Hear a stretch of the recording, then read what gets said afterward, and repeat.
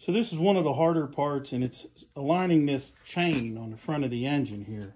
So you got the oil pump. This is the oil pump, and you have this balance shaft here, and it does have a little dot on it. As you can see, it just wants a freewheel. And then the crank, and the crank has a slot. The slot goes to the top of the engine, and that puts it in perfect time at top dead center with this slot up. But the balance shafts have to be in the right position too. So I'll show you that. So the balance shafts should be flat. So when they're flat, so that's not flat. So when they're flat, that is top dead center. When that's top dead center, this dot, which I've highlighted with a line, is pointing straight to the top, to the sky, to the top of the block. So need to get this all on. Now, the hard part about this is this chain. So these things, in typical VW fashion, they do not want to come off. So to try to remove them bolts, it's not going to happen, these things here.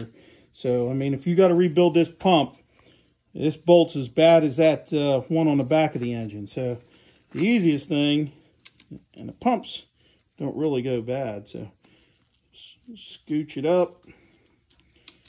And the pump has no top and bottom, so this gear can move any which way.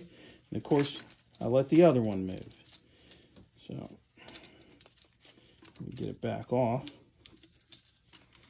Set this one. That one has to be up at the top. So that's there. Let's lock that one in place. Take all the slack and put it on this side.